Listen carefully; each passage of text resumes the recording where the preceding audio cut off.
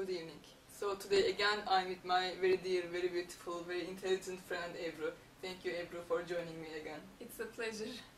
So a few days ago I was talking to one of my very dear friends. He's an American. And he told me I have very beautiful, very intelligent, very good looking ladies around me and they're all very smart. So he said this cannot be a coincidence. And he knows I'm a very religious person and he knows all my friends, many of my friends are religious. So he asked me a question and I was quite surprised at his question. So I wanted to share this with you. He told me this cannot be coincidence that all my friends are very intelligent and beautiful and good looking. He said, it's not about your religion, right? Actually, it is about my religion, because if you're a Muslim, it's an obligation for you to know about science, to educate yourself, to wear very clean clothes, to be clean and to eat clean. So if you're a Muslim, you should be this way. It's an obligation. Of course, also the mindset of a Muslim should be very clean. We understand this from the verses of the Quran. Some people have a hard time to believe that we're Muslims. They're surprised that we are modern, well-educated, good-looking, high-class people. This vision totally contradicts with what the bigots practices Islam. Many people in the world suppose the beliefs and practices of bigots as the real Islam. This image has been purposely planted to the minds of people, and they're trying to plant seeds of hatred against Islam. Especially some bigots are purposely supported by foreign intelligence agencies to keep people away from Islam and to justify their actions against, to justify the actions taken against some underdeveloped Islamic countries. However, the truth about Islam is totally different. Islam is far beyond what bigots try to publicize. That's why many people had a shock to see that we're Muslims.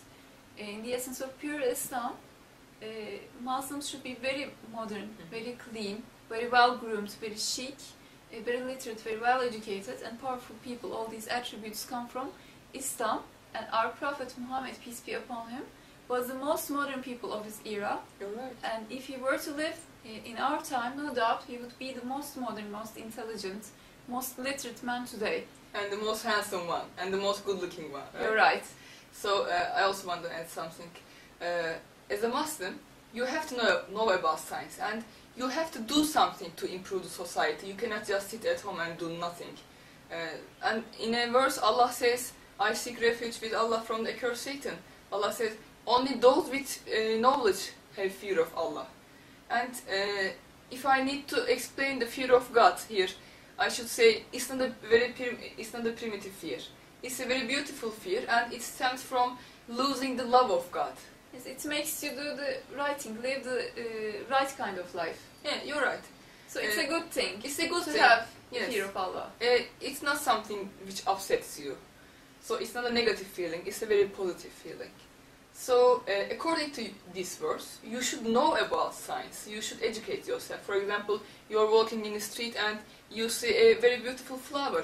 And how can you appreciate the miraculous creation in that flower? You should know about biology, right? You should know about the photosynthesis that flower is doing there. Without it, you cannot appreciate the creation in it.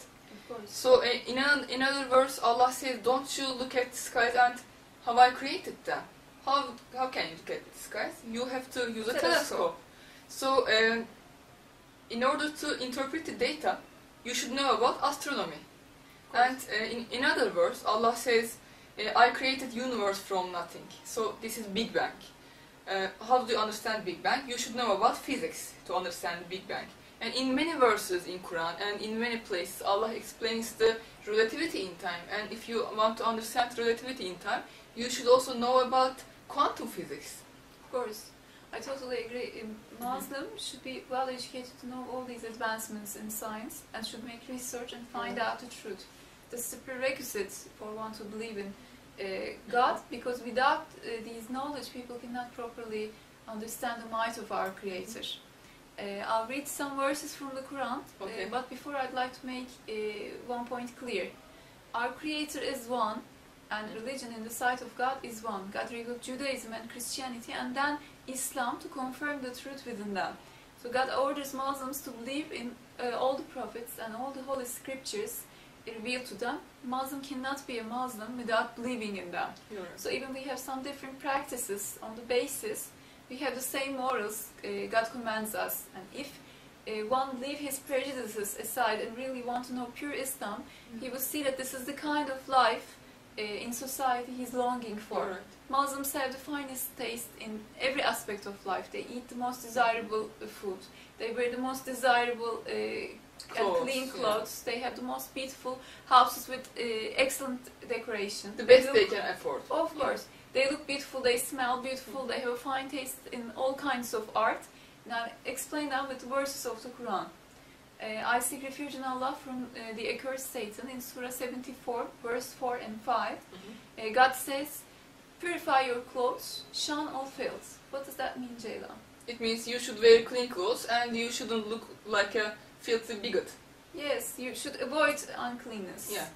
And in Surah 2, verse 125, God says, purify my house, for who circle it? So the houses should be very clean too. In Surah 3, verse 7, God says, those firmly rooted in knowledge say, we believe in it, all of it is from our Lord, but only people of intelligence pay heed. So you should use your intellect. Of course, you should be intellectual, you should be wise, you should just understand your environment with this intellect. And so in Surah 23, verse 51, God says, children of Adam, wear fine clothing in every mosque and eat and drink. What does that mean? When Allah says wear fine clothing, you should wear the finest you can find. Of course, you should eat the finest and you should be very chic, Yeah, very chic. clean. And good looking. Of course, and the following verse, God says, say who has forbidden the fine clothing Allah has produced for his slaves and the good kinds of provision. So this is very obvious.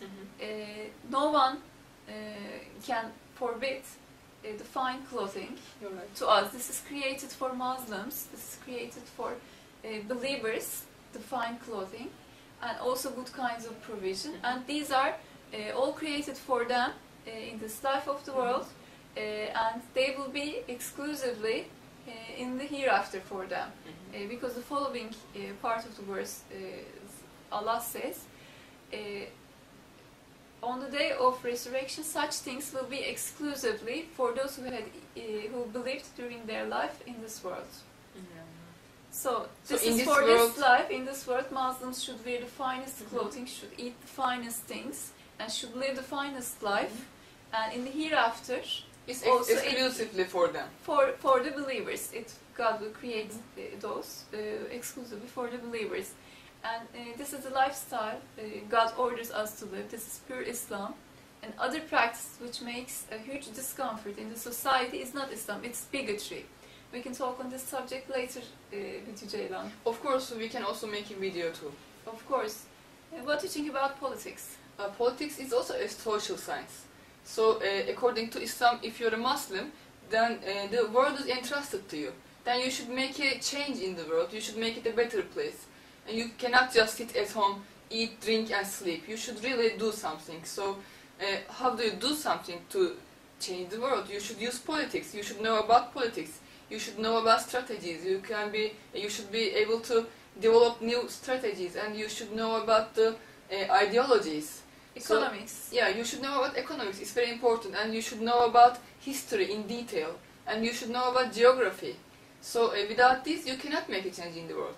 Of course. And I also want to add something very important here. And if you're a Muslim, you should accept Quran as a whole. You cannot just accept one part and avoid or deny another. So these, what you just stated, are orders of Allah. So if a person is not practicing this, then he is not practicing real Islam, or he's not practicing that part of Islam. Yes, this is something like 5 times prayer a day.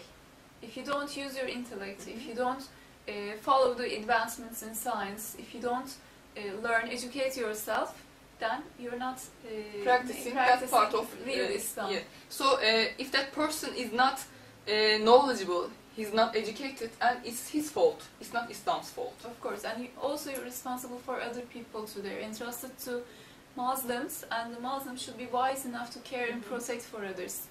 So this is basically how a Muslim should live. I hope this video is enlightening for everyone Yeah, I about hope too. Islam. Thank you for watching us. Thank you.